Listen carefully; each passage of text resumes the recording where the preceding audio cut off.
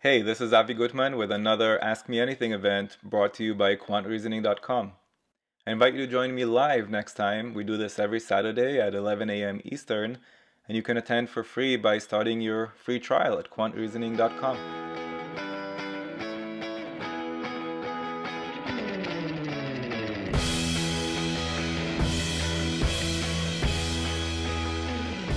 Let's jump straight into it. I have a very interesting data sufficiency question for you here that I think we can learn a lot from. So take a minute and see what you can make of this.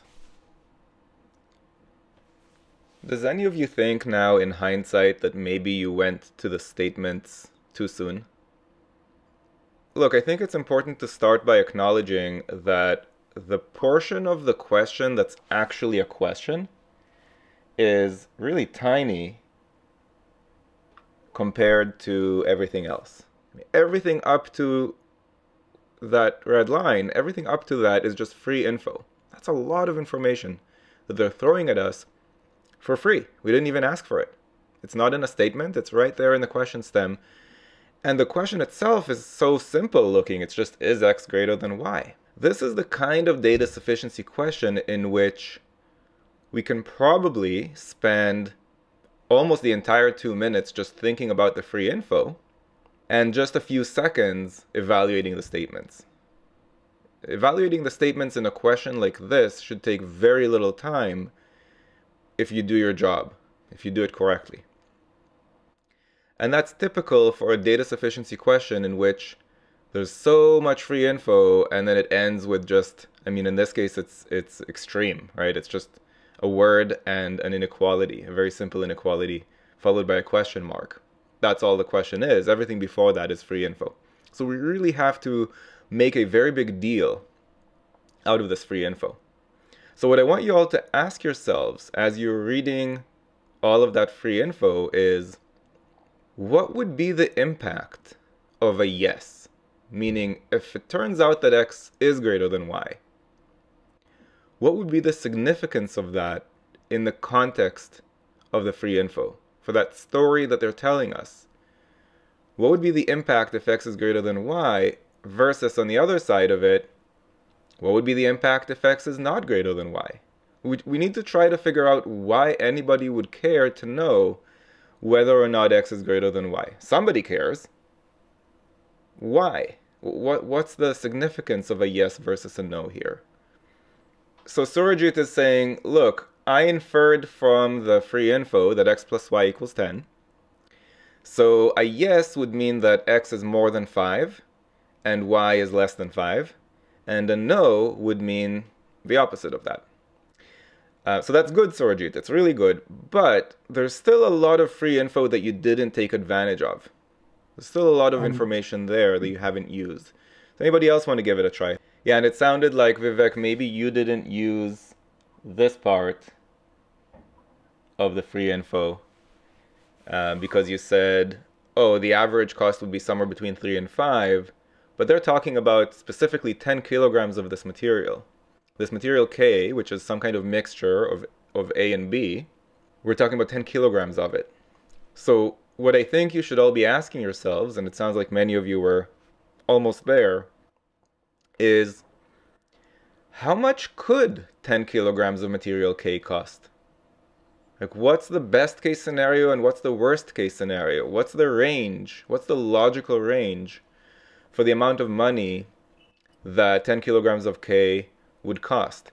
And I think that that's something that we would naturally do in real life in a situation like this, because we'd want to know, like, if I don't know what x is and I don't know what y is, what can I still figure out? Well, I can still figure out the best case and the worst case scenarios. I can still figure out what's the likely or what's the possible range of how much this is going to cost me. If these were my dollars, then that's exactly what I'd be thinking. Yeah, that's right. The 10 kilos have to cost somewhere between 30 and 50, because if we were only using material A, it would be 30. If we're only using material B, it would be 50. So maybe we should draw a number line that goes from $30 to $50. And we'll say that the left side is if we're only using A, and the right side is if we're only using B. And the only thing that I think we're still missing on our number line is some kind of overlay of x and y. Like, what would be the values of x and y on these two extremes? What would be the values of x and y in the center? Is x getting bigger as we go from left to right, or is it getting smaller? Same question for y. These are the questions we should ask ourselves as we're drawing this picture. So why don't I pause here for a minute and let you all catch up. Like, try to draw this number line on your paper and see if you can figure out what to do with x and y on this number line. Good, so we have x equals 10 and y equals 0 on the left side. In the center we have x equals y equals 5. And on the right side we have x is 0 and y is 10. So as we move from left to right, x gets smaller and y gets bigger. And at the center they're equal. This is $40 right here. Now, do you think that it's possible to get this far, to do all of this work, in under 1 minute and 45 seconds? Including reading the question and thinking about the question and drawing the number line and figuring out where x and y go. Do you think it's possible to do all of that in under 1 minute and 45? And I think that spinning the wheels is much more likely to happen if we allow ourselves to get distracted by the statements. And I wonder if that's the big takeaway from this question, is to say, look, if there's that much free info in the data sufficiency question stem, do not allow yourself to look at the statements. I mean, I think it's okay to glance at them. They might give you an idea that you wouldn't have thought of otherwise, but don't start evaluating them. Do not allow yourself to start, because it's very tempting to start evaluating the statements as soon as possible.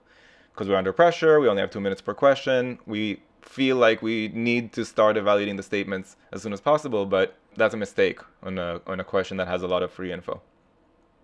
So I think that's the takeaway. I think that's takeaway number 1, and takeaway number 2 is to really put yourself in the shoes of someone who would actually care whether x is greater than y or not, and then ask yourself, well, why do I care? What would be the impact?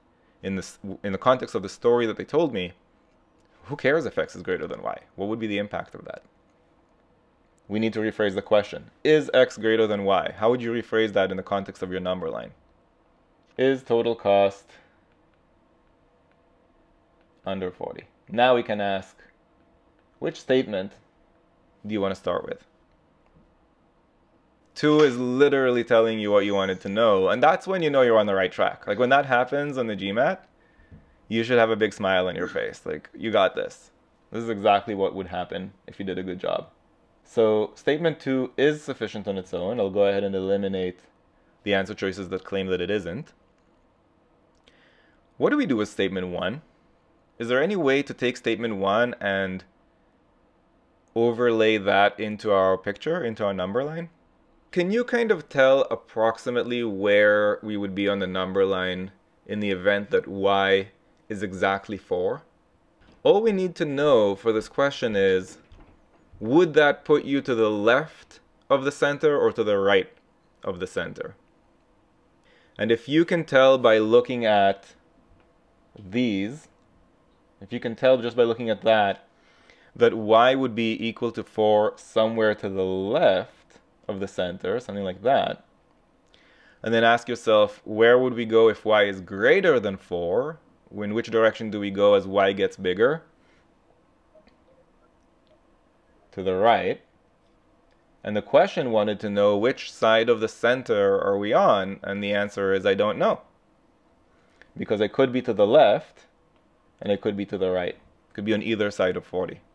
So I'm going to make a claim here that 15 seconds is probably plenty of time to evaluate the statements if you did a good job setting yourself up with the free info. Hey, I'm just going to interrupt my own video for a moment here. If you're finding value in this video, please let me know in the comments below and give this video a thumbs up. It really motivates me to keep uploading a new video every day. Alright, back to the video. Just like we did last week, I'm showing you this question first, and then we're going to do a similar question that's actually an official GMAT question. Just like we did last week. So go ahead and try this. So what's tricky about this question is that we have two sources of revenue, two different sources of revenue, and the relationship between them is additive. Right? The total revenue would be revenue stream 1 plus revenue stream 2. And then we're supposed to apply these percent changes in the context of an additive relationship. Now, if we think of the percent changes as change factors, one revenue stream gets multiplied by one change factor, and the other revenue stream gets multiplied by another change factor. One of the change factors is more than one, because it's a percent increase, and the other change factor is less than one, because it's a percent decrease. But we don't have any information about the revenue streams themselves. And we know we're going to be adding them at the end. It's an additive relationship, as I said. So, do we even know which revenue stream is bigger? No. If the revenue streams are identical, and one is increasing by k% and the other is decreasing by k%, then the decrease and the increase would cancel out, because k% of the same amount is the same. Let's draw it. So David suggests, what if they're the same? So imagine that these two things are circles, and imagine that they're identical circles. So we have revenues from consumer, and we have revenues from machines. Now, if these are two identical circles, and the k% is the same k%, then in the first circle, we're getting an extra of this area, and in the second circle, we're losing this area. But if that area that we're gaining is the same as the area that we're losing, then overall the sum won't change. If we know which circle is larger, we'd be able to answer the question. That's a really good way to rephrase this question. Which revenue source is larger? That's really what the question is asking. And I'm curious, did this drawing that I drew here with the two circles, did that prove useful to any of you?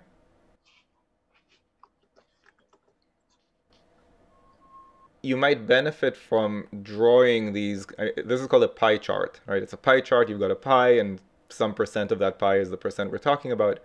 I think you'd benefit from doing that for a while. Like eventually, after you've drawn this kind of thing enough times, you just get it. Like it's in your head. You visualize it. Similar to the first question of the day, once you've done a good job rephrasing the question, the statements don't take long, because we realize that the value of k is irrelevant to this question, and statement 1 tells us exactly what we wanted to know. So probably 10 to 12 seconds spent on the statements, and you go with A.